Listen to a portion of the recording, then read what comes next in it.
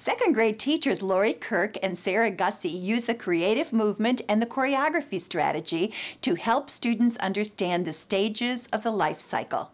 We have been studying life cycles in science, and we've studied a lot of different kinds of life cycles.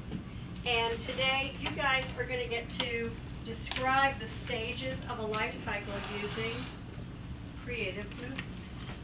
Use of a life cycle worksheet helps small groups to plan their choreographies. I already put down tadpole mania. Okay, well let's go through all together to make sure we're on the same page. First one, egg. What kind of level do you think we might want to do? Low. Okay, so let's write low. Students show their understanding of various non-locomotor movements as well as levels of movement in their final choreographies. She's gonna water them. She would have some beans. So she watered a little bit more. She sprouted into beautiful bean sprouts. When students reenact the life cycle, their engagement with content soars. Learning through the arts is learning that lasts.